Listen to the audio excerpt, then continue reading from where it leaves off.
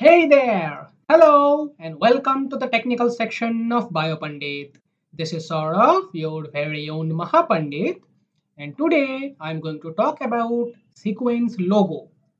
So first of all, what is a logo? Well, a logo is a representative image of something. You all know the logo of Facebook, Windows, Pepsi, Apple, Google, and of course of your very own BioPandit. When we talk about a sequence logo, we do not mean a single sequence. We mean a multiple alignment. So, what could be the logo of a multiple alignment? A logo represents the most fundamental idea about the product in a visually enriched way. So, the question here is, what is the most fundamental information included in a multiple alignment? A multiple alignment includes the information about evolutionary variation at different residue sites. So the idea is to represent this variation in a simple but informative and of course visually enriched way. Let us consider the case of Tata box, a DNA sequence motif where transcription factor Tata binding protein binds. Tata binding protein or TBP binds to the minor group of DNA. Since there are fewer molecular recognition sites at the minor group site than the major group site, the sequence specificity of TBP binding is limited. And therefore, TBP can potentially bind to a wide variety of sequences provided there is some degree of sequence conservation.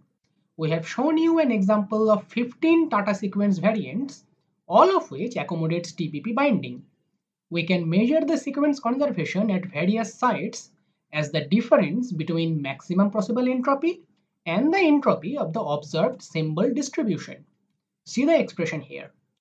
But we are looking for something other than conservation, aren't we?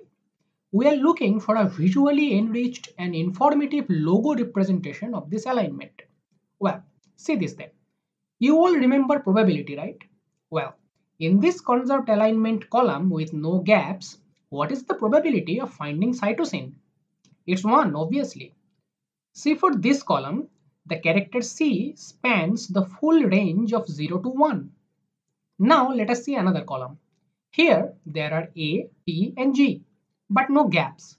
So the total probability of finding them all is 1, obviously. But what is the probability of finding A?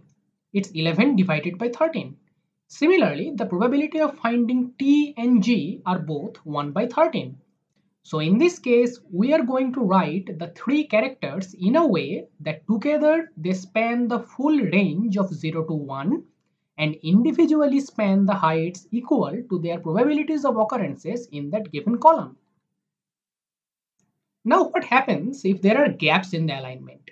Look closely guys, I have shown you two columns with gaps. The right one has a lot more gaps than the left one. See the difference. The column with the most number of gaps is represented as a narrow character. The character still spans the entire range of 0 to 1 but narrow. The column with fewer number of gaps has wider character but still narrower than the columns with no gaps. So we learn that in this logo representation, both height and width of a character are meaningful. On one hand, higher character height reflects the probability of finding the character in the alignment column. This is calculated disregarding the gaps. On the other hand, narrow character width represents a higher abundance of gaps in that alignment column. This is the logo representation of an alignment. So that's enough conceptual background for now. Let me show you how to generate a sequence logo starting from a multiple alignment. Let us start with the envelope glycoprotein sequence alignment of HIV-1 virus we created in our video on multiple sequence alignment.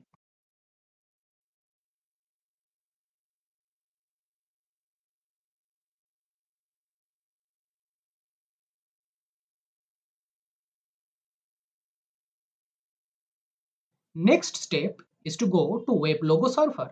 Just copy paste or upload your alignment here.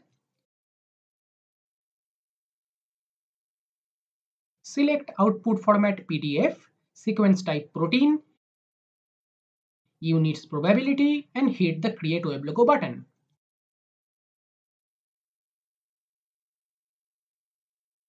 There you go, see your logo file.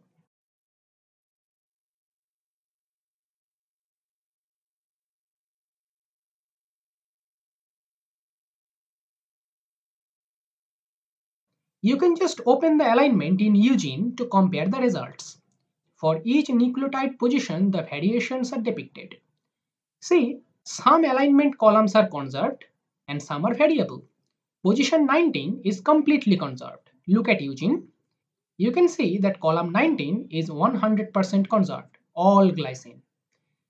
See that in column 23 there are 81.4% gaps, 14% arginine and 4.7% glycine. Now see the logo. R and K span the total probability 0 to 1, but both are very much thin. So this is how you create a sequence logo.